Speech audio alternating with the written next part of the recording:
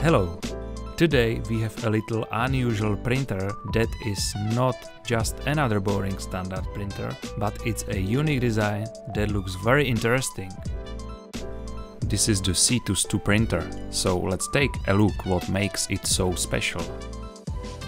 The most interesting things about this printer are definitely the linear rails on the X and Y axis and the dual direct drive extruder along with a special hot end that allows dual color printing with very little filament to purge.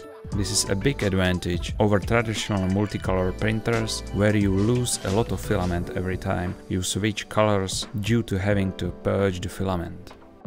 Also, with the Cetus2, there is no need to print a purge tower, as the little mixing of filaments means that the transition between filaments can be included in the print and fill, so there is no waste during color transitions.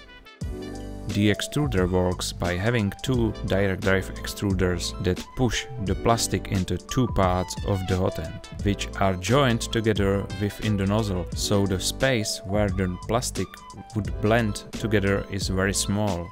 Each part of the hot end is heated by its own heating element. In addition, the maximum nozzle temperature is 280 degrees Celsius, which makes this technology interesting for those who want to print multi-material. The maximum extruder speed is 200 mm per second, which is very good. The print volume is very nice at 200 by 300 by 300 mm.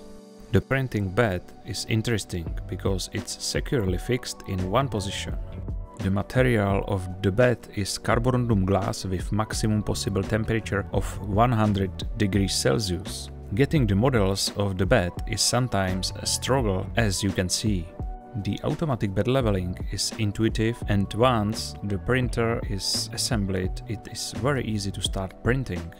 Auto leveling is done by touching the plate with nozzle tip. The printer is controlled by a 4.3-inch color touchscreen TFT display.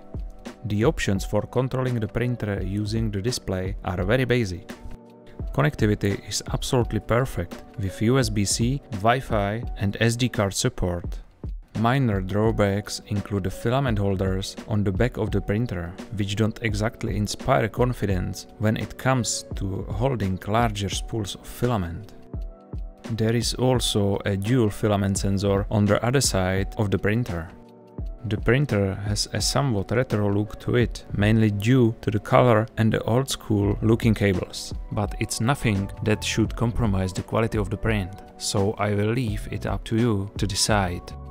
Other drawbacks include software. The slicer for this printer is called Studio, and it's a bit cluttered, not intuitive, and we didn't achieve good result with it. There are tools in the slicer for coloring models, paint and texture. The technology and design of the printer has certainly come a long way since the days of Kickstarter and the first Cetus 3D printer. Overall, it's a great printer. The hardware is excellent and it's definitely interesting.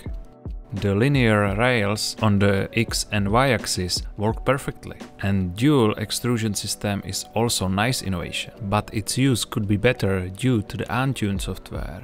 Prints from the included SD card are very good, but you don't probably want to print endless dragons, frogs and tree stumps. As a result, this is a pretty good printer with unconventional approaches that lead to some minor shortcomings. All in all, we look forward to what Tier Time will come up with next. If you like the printer, there is a link below the video where you can buy it. Don't forget to like and subscribe our channel.